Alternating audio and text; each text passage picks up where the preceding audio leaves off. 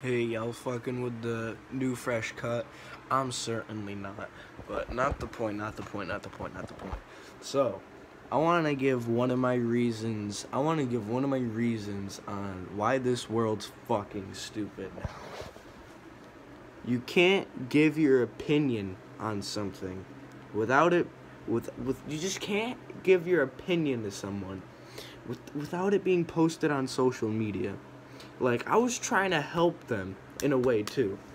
So this bitch on Snapchat, right? This bitch on Snapchat. She's like, she has this, you know how they can do that story? You can join a private story, right? So I see this bitch screenshot my story, and I'm like, well, I don't really care. I don't feel like getting into shit, right?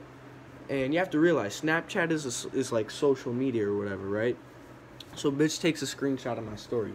I don't really give a shit. I don't really care. And then I go on their story and I say stupid shit people post, and I'm like, oh well, holy fuck. So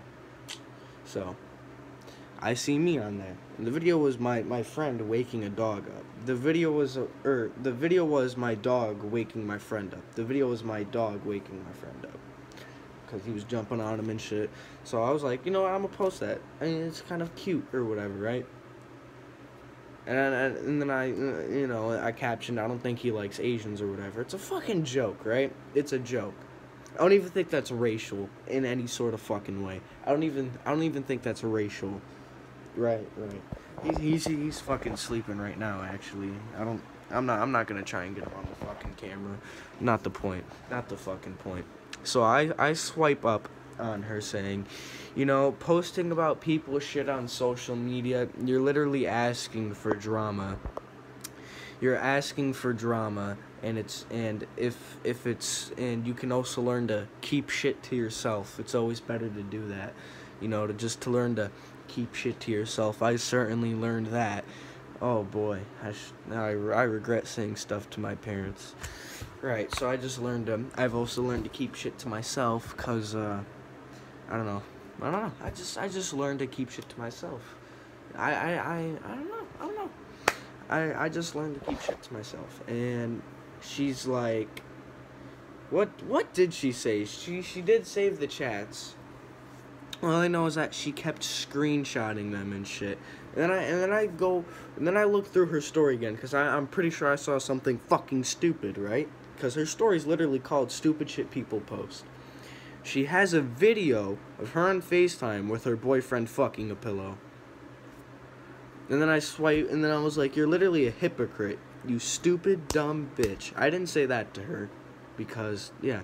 And then she's like, if it's so stupid, why do all my friends have it? You probably don't have more than at least 20 friends. They're all girls, I already know, and it's sad that you guys have this much time. It's sad that people have this much time to fucking do that. It's sad people have this much time to scroll through people's story on Snapchat and be like, oh, that's stupid, I'm gonna post it on my story.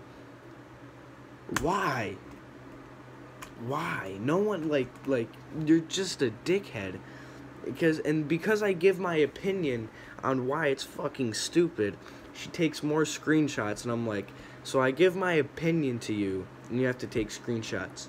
Yep. And then I told her, you're the reason why this world's fucking stupid. Because you can't give an opinion on something. Especially when I'm right, too. Especially when I'm fucking right. It's literally social media. Not everything is gonna appeal to you.